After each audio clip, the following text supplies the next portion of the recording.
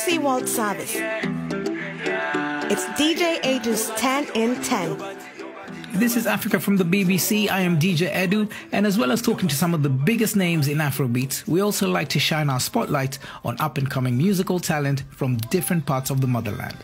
Algeria has a very rich musical tradition, most famously Rai, of course, and Khalid, the king of Rai, is internationally famous. Algeria sadly lost a great musician earlier this month, Hamid Chariot, also known as Idir. Roofa is a young rapper at the heart of the Algerian urban music scene. He raps in Arabic, but as you hear, he speaks amazing English.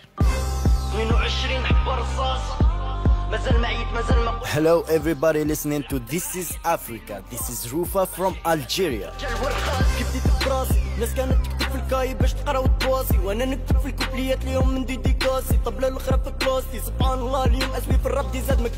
I started making music in 2008. I was 14 years old, I guess. I started by recording at home with the microphone of the headphones using socks just to reduce the noise. It sounds disgusting, but it was really fun and I will never forget how I started.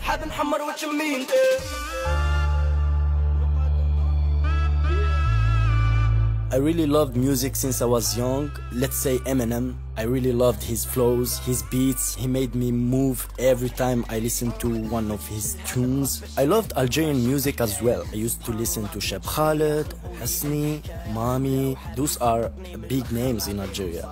And now what I'm trying to do, because I love their melodies, I'm trying to combine Algerian melodies with hip-hop beats, and that's my vibes.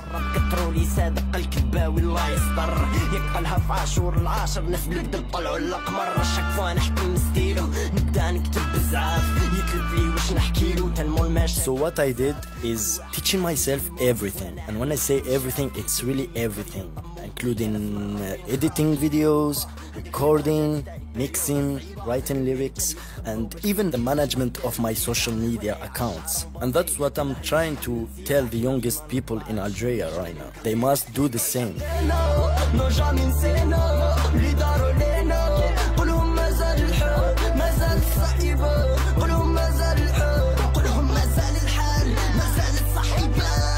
The song that I am proudest of is Mazal Hal. It's the story of every young Algerian.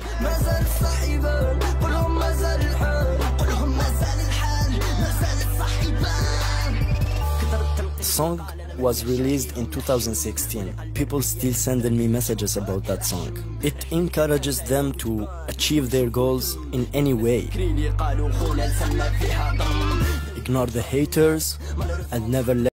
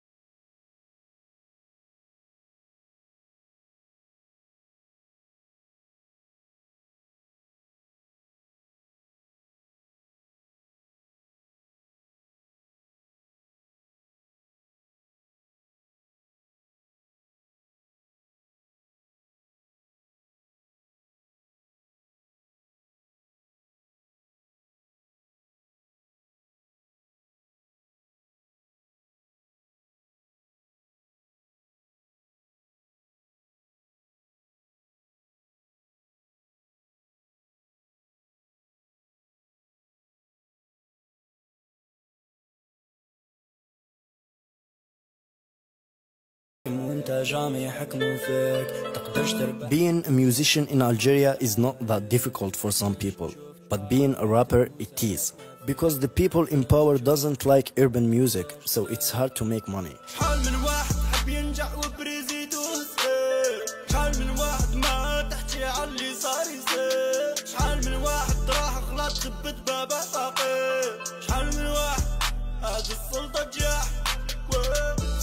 It's because we are honest, and they don't like us when we say the truth. And that's why I left Algeria and now I live and work abroad.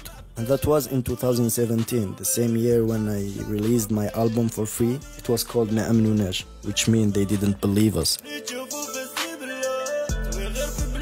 And now I'm talking to Sony and Universal about releasing new music, but because of the coronavirus we have to wait. My ambitions for the future are to take the Algerian urban music to the international level. And of course, help young Algerian rappers.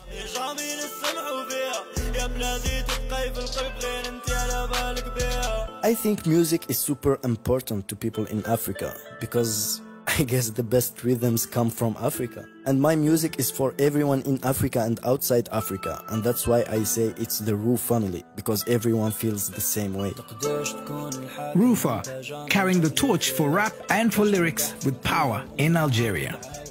So that's it for This is Africa this week. Remember, you can listen again at the bbcworldservice.com/thisisafrica and look out for the video of Rofa at BBC Africa. Don't forget the hashtag BBC This is Africa. As ever, I'm leaving you with a classic track from Africa's rich back catalogue.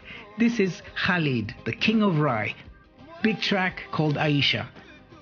I'm DJ Edu, and until next week, stay safe and a big shukran from me and the team right here at TIA. See you next week. Peace, peace.